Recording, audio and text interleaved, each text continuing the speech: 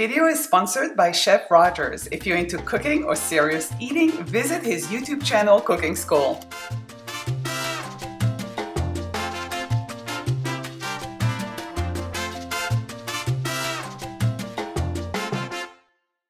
There's two different types of Faux Suede that I know of, the Ultra Faux Suede and the regular Faux Suede. They're both sold as 3 by 1.5 millimeter, meaning 3 millimeter wide by 1.5 millimeter thick. This one, the regular, is more fleece-like, more microfiber, and this one is more wool-like. Of course, this one frays more and this one a little less. The simple little trick to insert the cord into the pearl is to cut the cord at an angle, okay, like this. So I'm gonna cut it for about 1/2 inch. And you wanna try to make a little bit of a needle, like pointy, so yeah, a little pointy, oop, there you go.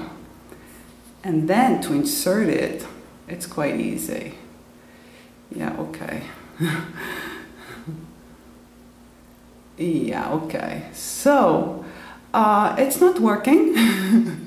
But what you do, okay, then you just cut a little bit more. There you go. Let's try it again. Yep, here. So if you use the regular Faux Suede, I've noticed that when you pull on the tip that is thin, I break it. So try to pull with your fingers like this, but then hold it here and pull the pearl. All right? If it frays, all you have to do is just do this. So, and you put as many pearls as you want. If you want to add a new design, if you're selling, this is a fun one. It's quite easy and fast. The only thing that takes time is to cut the cord. All right, and voila, just continue. Here where I inserted the 5 pearls, it's a little bit up, all right? So I'm gonna make my knot right here in order to cut this part. Tuck, I pull, cut right here, bring the last pearl right here, and here you go.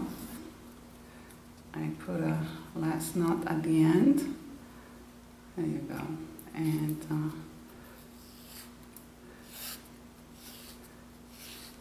I'll put this one at the end. And I just wipe the lens off. Here you go. That's it. As simple as that. I hope you liked it. If you did, give me a like, subscribe, or a comment. Thank you.